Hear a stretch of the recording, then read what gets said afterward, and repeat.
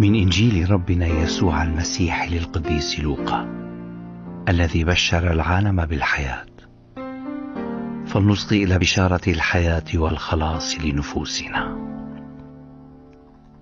باسم الآب والابن والروح القدس، آمين.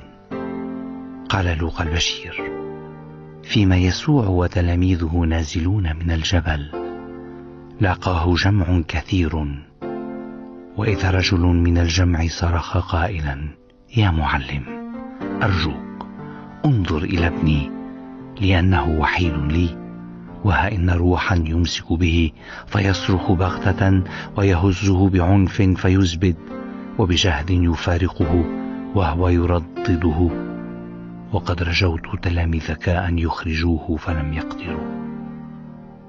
فأجاب يسوع وقال: أيها الجيل الملتوي غير المؤمن، إلى متى أكون معكم وأحتملكم؟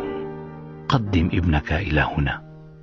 وما إن اقترب الصبي حتى صرعه الشيطان وهزه بعنف، فزجر يسوع الروح النجس وأبرأ الصبي وسلمه إلى أبيه.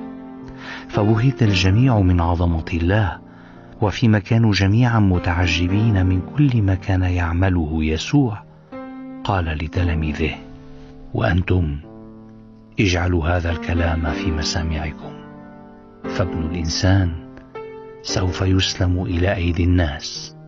أما هم فما كانوا يفهمون هذا الكلام، وقد أخفي عليهم لكي لا يدركوا معناه، وكانوا يخافون أن يسألوه عنه. حقا والأمان لجميعكم.